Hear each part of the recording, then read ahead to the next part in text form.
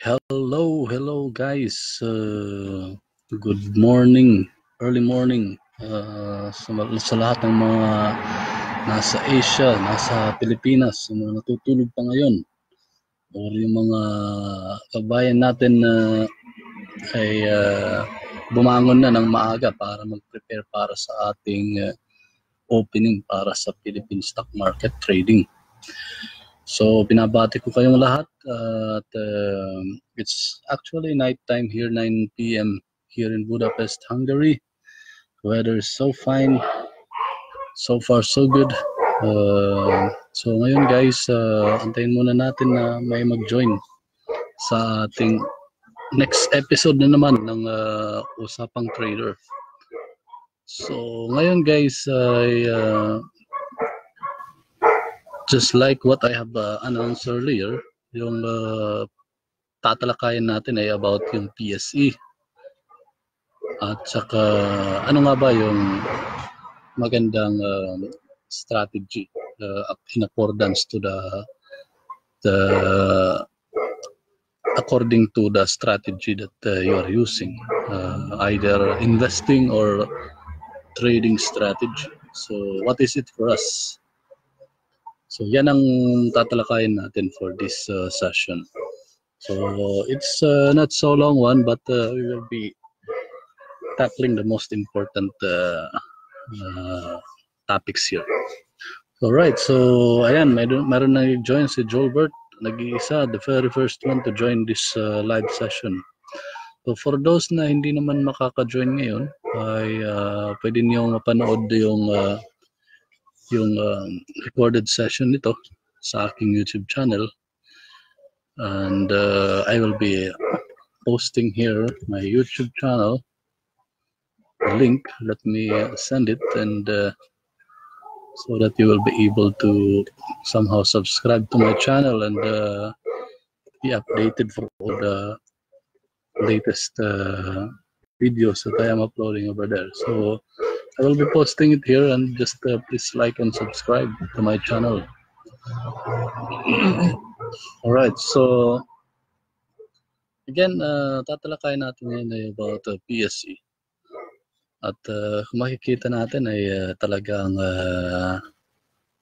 what we have already discussed in the past live session, ay meron tayong support resistance. At just to recall on what I have said before, it's a good sign that the market was consolidating after it dropped down to a certain level up to 6,900, and it was a good sign that it was consolidating, and would be better also if it will be able to break out. But the problem now is that nagkaroon ng breakdown, and that breakdown we will be able to know what is the net value ng stocks during the trading day. So okay, so far hindi siya nag-display ng net value. Anyway, let me check with another indicator on balance volume. So bakit nag-breakdown si PSEi?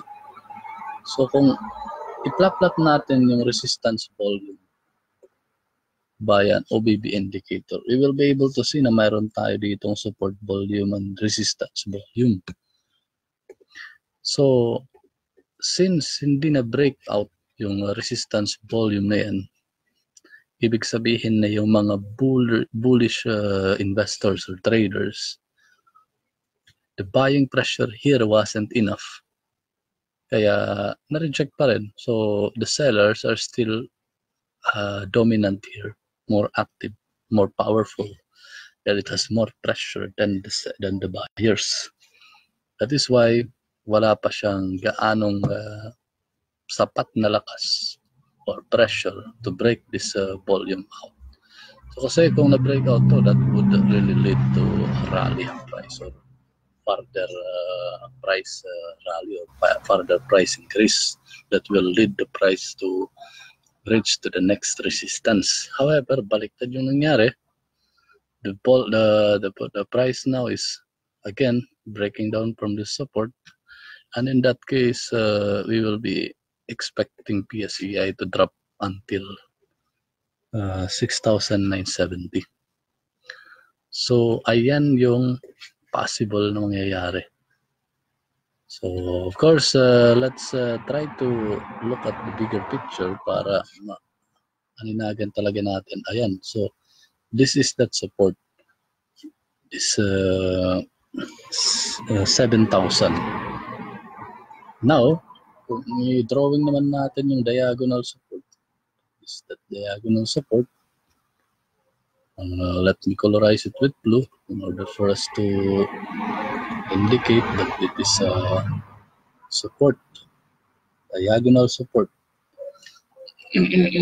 Sorry. Now, kapag, sorry, bakit lumalabas? Okay. Ngayon, kapag hindi pa rin nag-bounce at this level, expect at this diagonal support, expect that we will have a PSEi drop up to the previous dropping point. And kapag hindi pa rin niya nag-drop, nag-bounce, then that is really not a good sign for PSEi kasi it will find the next support. If this is broken, kita nyo naman, that is the trend, uptrend. We really need to have a PSEi break, bounce here or either here in the previous bouncing point. Kasi pag hindi, we will be totally be in a much downtrend market. So, ano ba yung magandang approach dito kung ganon? So basically, we have two main groups of people who are trading the market or investing the market, the investors and the traders. So what I will tell you now is from an investor's point of view. So masasabi ko lang from an investor point of view, kung ganito yung behavior ng PSEi, it means, PSEi, as we recall, that it is representing the index of the Philippine market, and it consists of usually blue chip stocks and usually those big large market capital. So nandito yung mga malalaking companies with big market cap like Ayala Land, BPI, BDO, Cebu Pacific, San Miguel Corporation. So ito yung mga naglalakihang mga companies na co-compose ng PSEi. So the bigger the market cap is, the bigger is the effect to the Philippine Stock Exchange Index. Mapapansin nyo naman na kapag drop down itong si PSEi, ganun din yung nangyayari sa mga big caps na to like Ali, and like other companies, Ayala na yung mga mention ko sa inyo. So, as an investor, ano ba yung maganda dito? So, pag sinabi kong investor is either you are a mid-term investor or a long-term investor. For me, mid-term investing means for me that I am willing to hold my stock minimum 3 months up to 1 year. So it is more or less like position trading. But I don't call it trading kasi I am considering here the fundamentals. So I don't trade here companies, stocks without attractive fundamentals. So, and the next consideration here is technical analysis. So that is mid-term investing. So and long-term naman is I am willing to hold my stock minimum 1 year up to 5 years. So Ayan, so for midterm investing, ang masasabi ko lang is that I would be avoiding those blue chip stocks up to now. But of course, it depends on what is your situation now. Are you a midterm investor who has bought the stock at higher prices when the PSE was at 8,000? So maybe you will have a different approach here. So in that case, kapag medyo mataas pa yung average price natin for the stock and you are a midterm investor or even a long-term investor as well, valid ito yung sinasabi ko. Ang masasabi ko lang dito ay firstly, we need to avoid buying the blue chips at the moment while yung PSE is still trying to find the next support. So, klaro naman dito sa chart, diba, na it is trying to find the support. So it's either nawala yung ano ko araw. Okay, it's either it's going to bounce here, or if it doesn't bounce there, then look for a bounce here. Now, when you see the bounce, you need to check volume. Kasi you need to check volume here, just like this. You can see mataas na volume like this, taas na volume. You need to see a significant amount of volume for us to be convinced that the bounce is sustainable. Kasi pag konti lang yung volume, it can happen that the bounce is just temporary and might again or later on make another breakdown, which is not good for us. So firstly, we need to see the bounce at this critical points, the diagonal support or the horizontal support, before making a buy.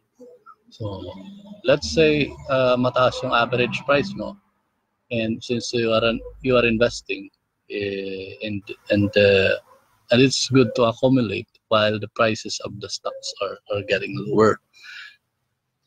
So we are buying the stock at a cheaper price. But you need to know again that if you are doing midterm or long-term investing, you need to know that what is really the status of the company fundamentally. So that is the very, very first information that you need to have. Without that, it's hard to decide whether it's not okay to do investing. So it's like a blind. It's actually blind trading in that case. It's not anymore investing. All right. So again, wait for the price to bounce at this crucial level here or here before making a buy.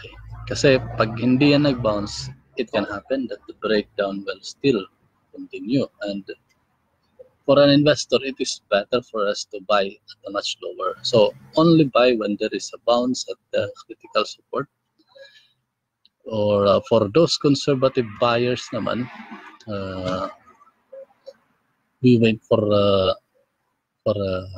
significant reversal signals. What is that?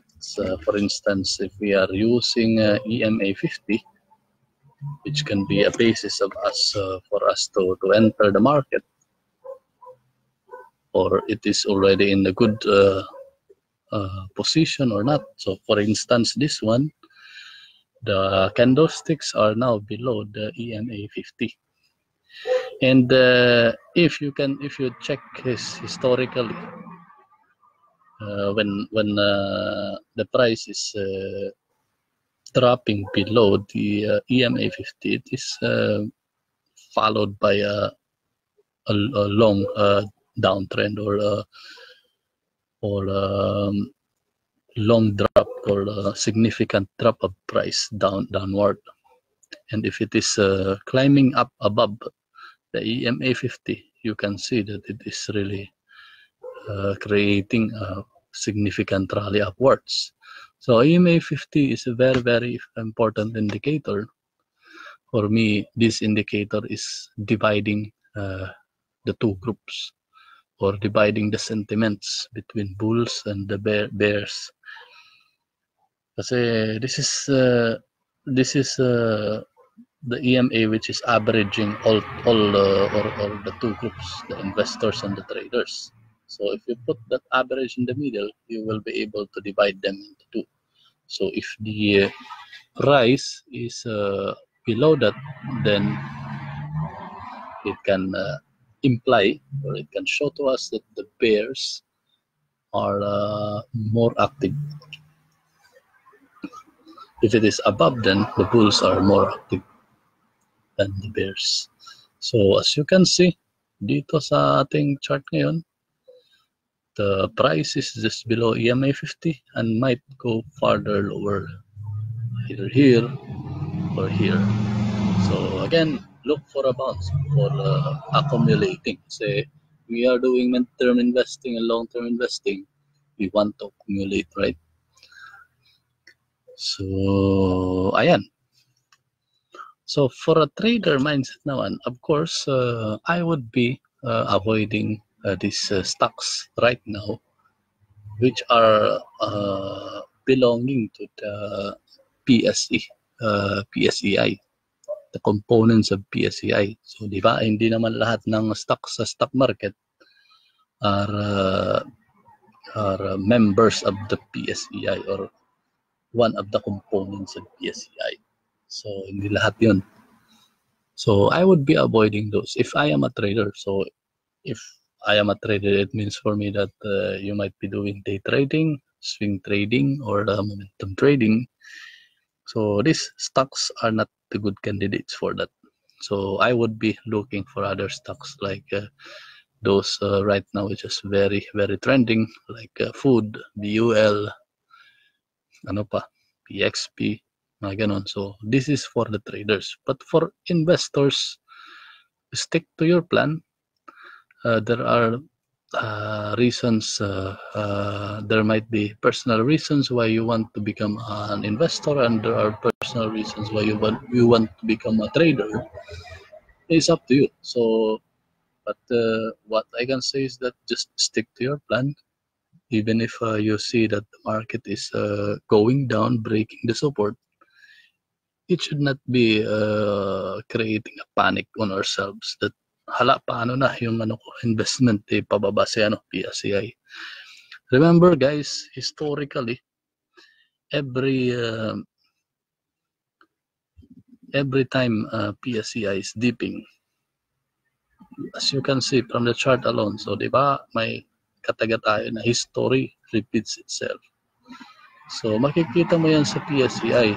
PSEi is basically a resilient market. Despite even during the market crisis, 2008, the housing crisis in America, which causes a global market crisis, PSEi is still able to rise up from there. So ano pa kaya, di ba? Right now, we are actually looking at a cheaper market. But remember that when we say cheap, it doesn't mean that it's already good to buy, because it might become more cheaper. So mami-miss out mo ngayon yung opportunity to buy at a lower price. Instead, you should be looking for a bounce or indications that the signals are already or the trend are already reversing. And you will one thing to do that is just check out what happened in the past. How did we say that it was reversing, right? And one way na to determine that is that the crossing of EMA 50. But remember that if you are waiting for price to cross EMA 50, malayo na yung rally na malayo na yung price. So for instance, from this point to the EMA 50, the price already rallied first with 10.4% before it could cross the EMA 50. So our goal is how we can enter the market at an earlier phase without waiting for EMA 50. So for midterm investing, for long-term investing, the good way is really just to accumulate at significant support areas. We cannot really accurately say that this is already the final support and the stock now is already finally going to move higher. It depends on many factors economically. For example, now in Philippines, we have this inflation related thing. And then we still have this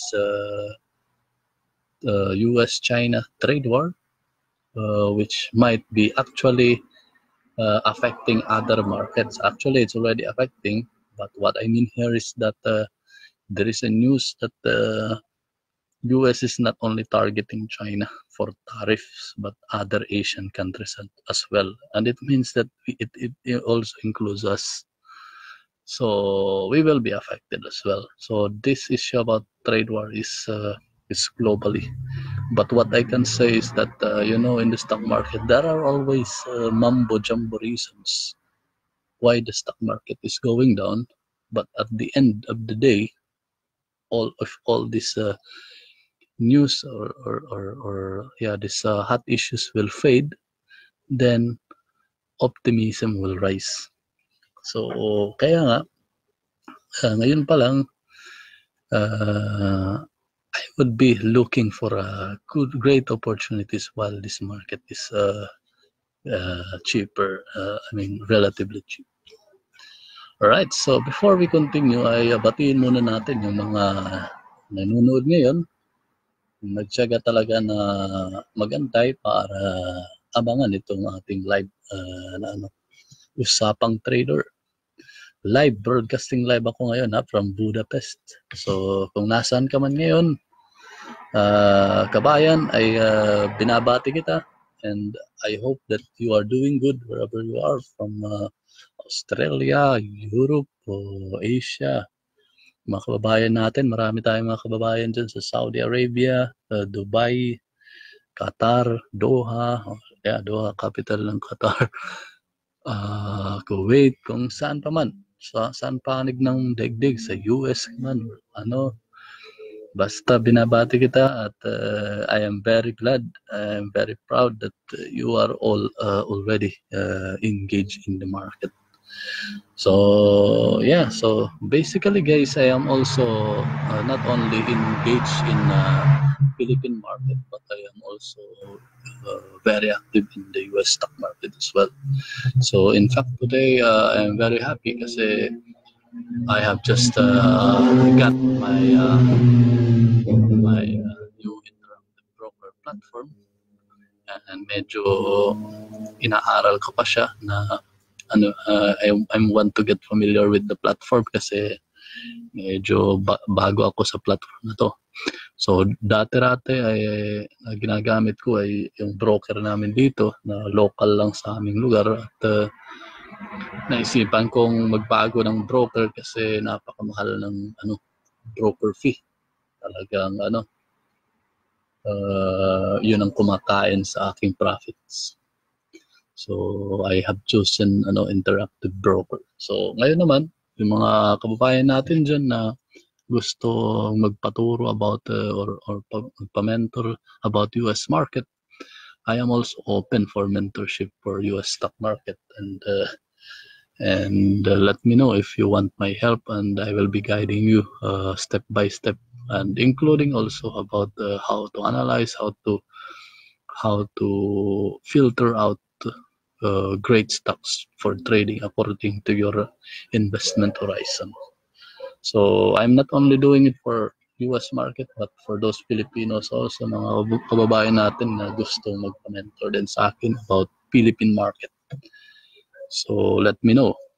Alright, so ngayon ay yun, nasabi ko na yung mga dapat natin gawin according to your investment horizon. Either you are an investor or you are a trader. So take that as a good opportunity right now that we have a market which is giving us this relatively cheaper price. So ayun, tingnan muna natin yung ano natin,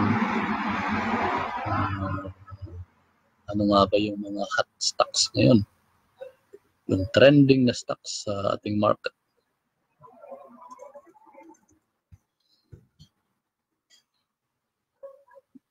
Ayun, so pula.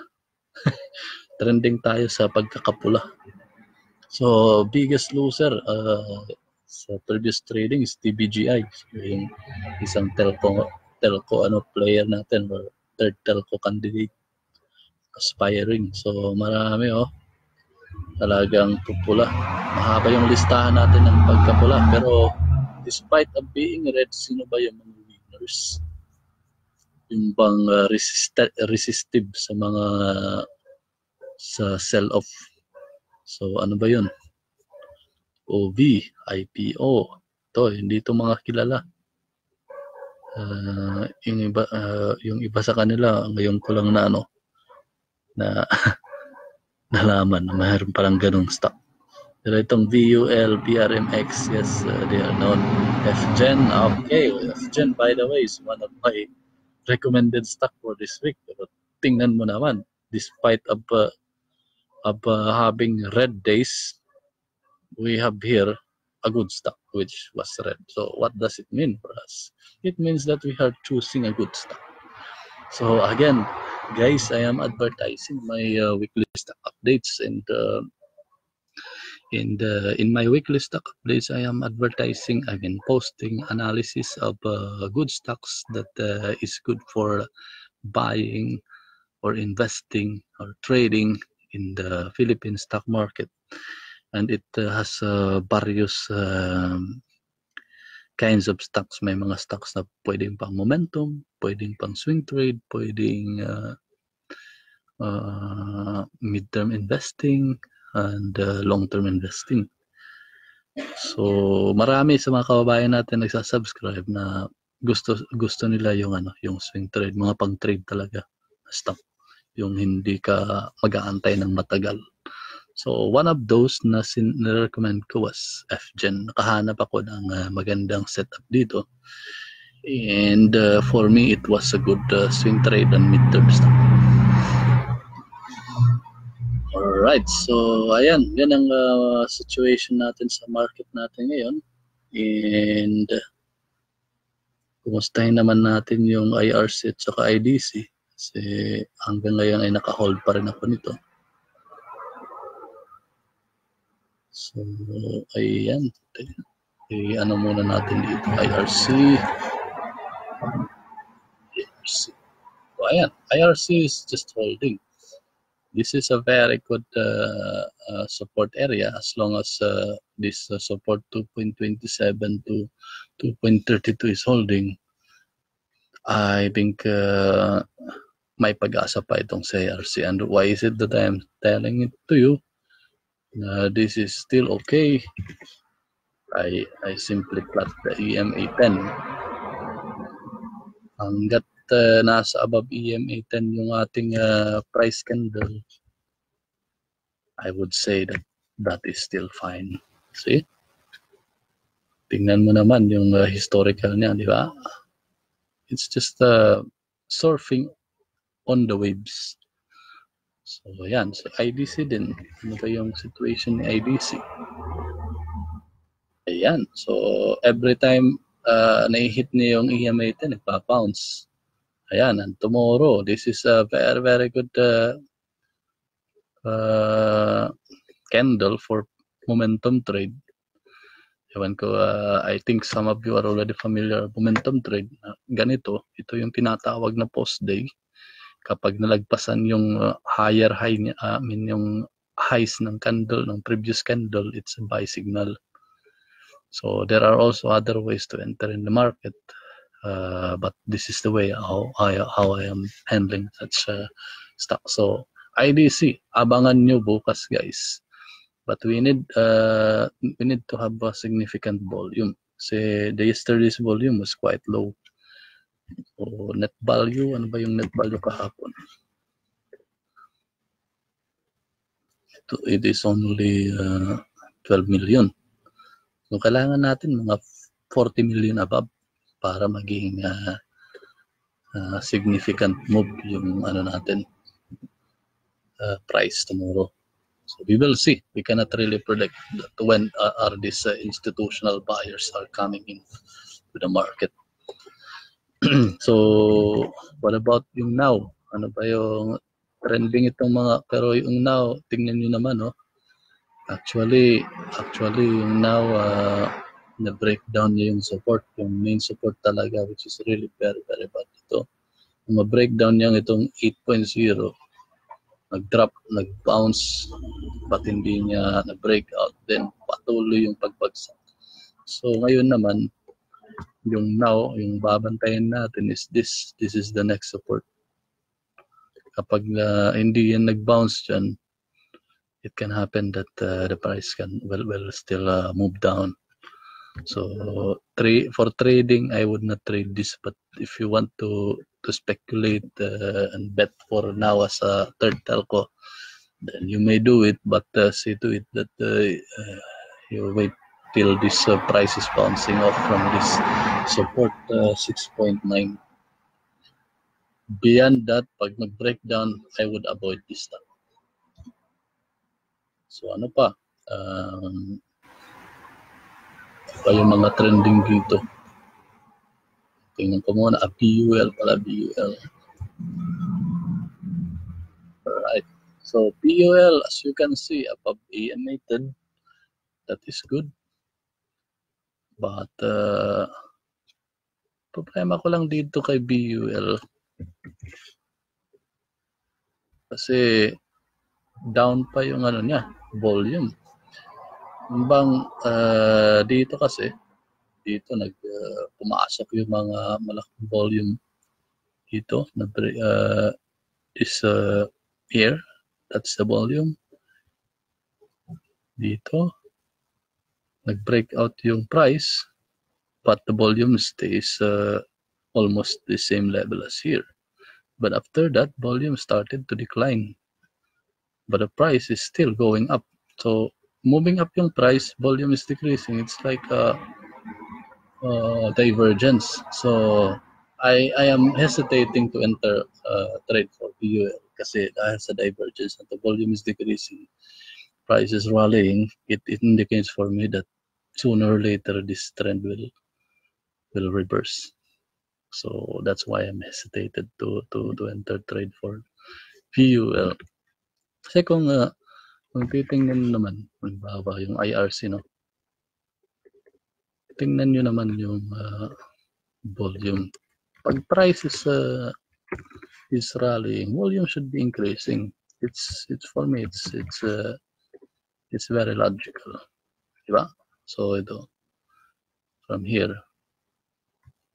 increasing. But now, my sell-off, that is very normal. Malaki yung volume ng sell-off, but this amount of volume is still above what has, the volume. So it's still okay. And the price is still sitting above EMA 10. So of course, below EMA 10, I would not be holding IRC. I will be out of the game. Alright, so ayan. So marami yun mga nag-join sa atin ngayon. I am very glad on that. So by the way, so yung mga hindi naman nakapanood nito, yung mga live session ko sa Usapang Trader, ay ina-upload ko to dito sa aking YouTube channel, at mangyari lang ay paki-like na lang and subscribe para ma-notify kayo pag mayroong mga new videos na ina-upload ako dito. Alright, so kasi in the future I will be going live in this channel also. So don't miss to subscribe on this channel, this YouTube channel of mine. So, salamat sa mga nakinig sa atin ngayon. Batiin ko lang yung mga kabayan natin. Oliver, Willie, yung mga talagang mga nag-aabang talaga sila nito, mga familiar na mga joiners. So, talagang sinusubaybayan nila talaga yung aking programa, Usapang Trader. So, I'm very glad and hello sa inyong lahat dyan. Bobet, Justo, Rodel, Emil, Mirasol, good evening sa iyo. Madam Mirasol, Ami, Noel, Toping, Jeneline, Cathy, hello po, Ma'am Cathy. Ito si Ma'am Cathy, I'm very glad kasi they will be coming here to Budapest to learn stock investing and trading from me, from me. So they are coming all the way from Netherlands together with other mga kababayan. Talagang sinadya nilang gusto nilang pumunta talaga dito. And I'm very, very glad about that. And of course, may kasama na rin dyan. So, tour guide na rin ako at saka stock mentor. So, itutur ko sila sa Budapest. Then, at the same time, we will be talking about stock market. So, ayan, malalaman nila yung mga secret trading tactics ko na ginagamit in both Philippine and US market. So, hello po sa inyong Cathy at paki-regards na rin sa mga kababayan natin dyan sa Netherlands. Edwin, Aldrin, Ryan. So, ayan yung mga kababayan natin. Subaybay lang kayo sa aking page. Please follow me kasi parang nagiging hobby ko na rin yung pagla-live dahil masaya ko at talagang may nagsusubaybay ng mga kababayan natin. Tam Tam, nag-join pala si Tam Tam from USA. Hello Tam Tam.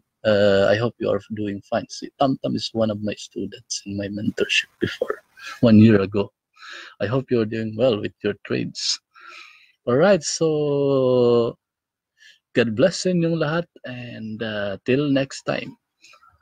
This is your Stock Mentor Neil signing off.